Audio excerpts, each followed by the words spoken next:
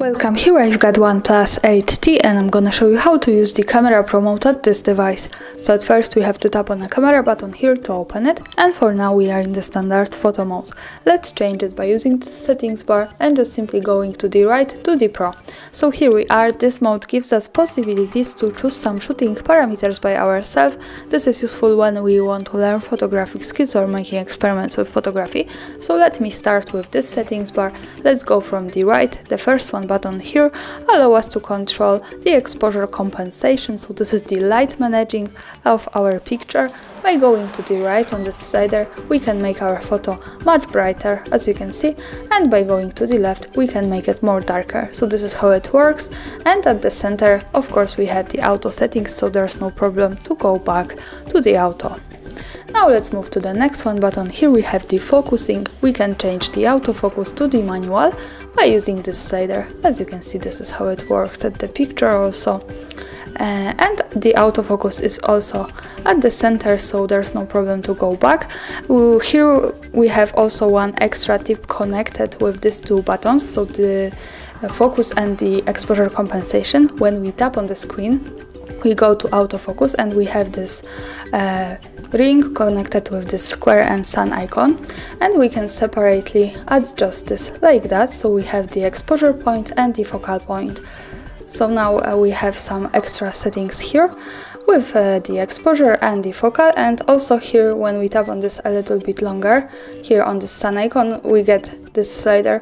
So this is extra slider to control, as you can see, the exposure compensation also here. So good to know this.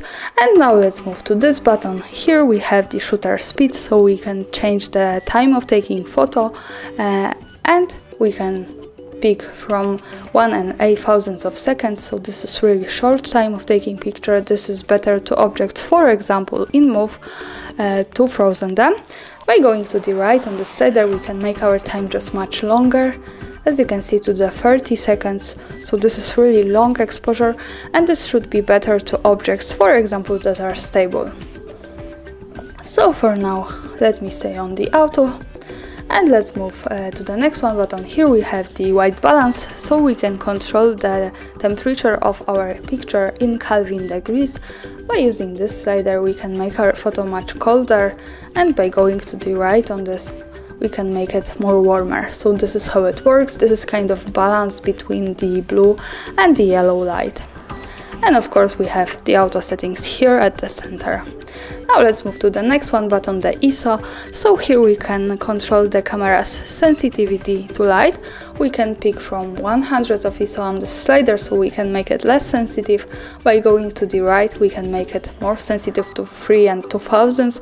So this is really wide spectrum as in the professional camera, and this is really cool. Of course we have the auto settings at the center here. And now let's have a look at this settings bar here. A lot of the settings is also in standard photo mode, but we have two extra buttons that I want to show you. First one is here at the center.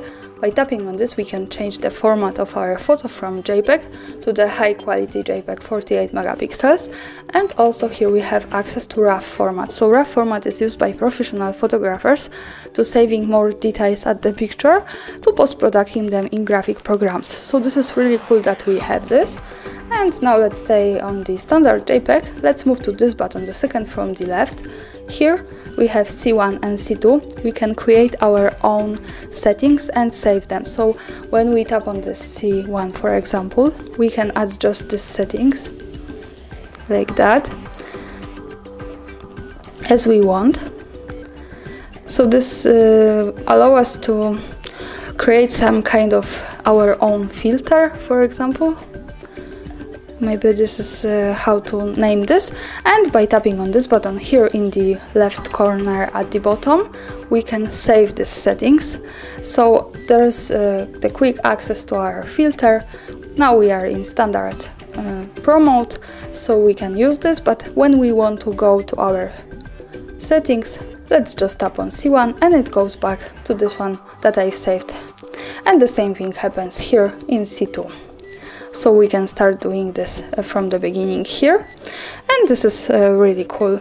Now let's turn this off, and let's move here to the right corner. When we pick this, we can open the advanced camera settings.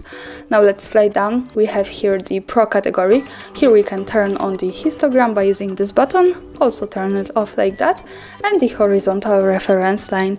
Also we can use this button to turn it on and off. Now let me keep this turned on to show you in the camera preview. So let's go back to the camera. So here we have the histogram, and here we have the leveler. So the leveler works like that.